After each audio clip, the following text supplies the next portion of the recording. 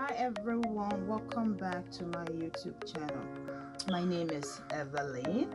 I'm Nigerian, in for the first time. Thank you, and also don't forget to like, subscribe, and share.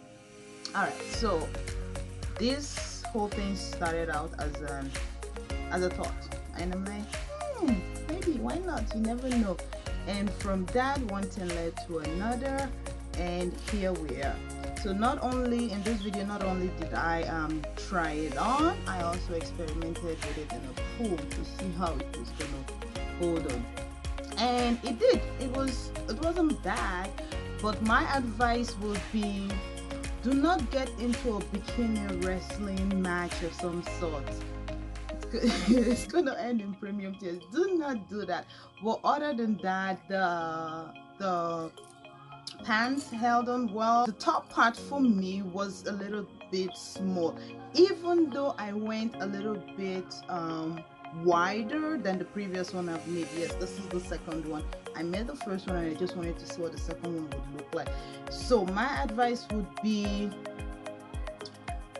try to play around with it, because when you cut the top part, put it on, like do a fitting just to see how it's gonna end up looking, because even though I did that, it still ended up being really a little bit on the small side. Not too small because it's still wearable.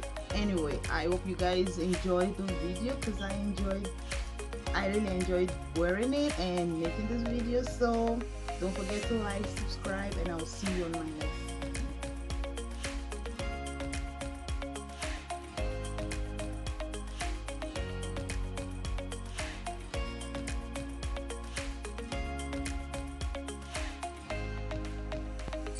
Okay, so we're gonna start by marking out 2-inch using a bikini as a template. So I go ahead and mark that all around the bikini and use a chalk, just join the lines together so it's easy to cut. So I really know what I'm cutting, and I use the bikini because it helps and I get the idea of the shape. And also I tested it against the previous bikini that I made just to see, yeah, so I get a little bit of extra room, and go ahead and I cut that out.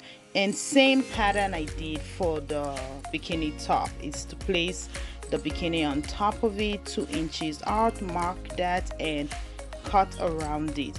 I didn't show the part where I was running it through the machine because I had a really difficult time doing it, because the machine just had a life of its own, but I made it work. So this is the bikini top, and I'm marking, cutting, and checking it against the previous one that I've made. And yes, same concept. I think I did 1.5 inch out more than the previous one.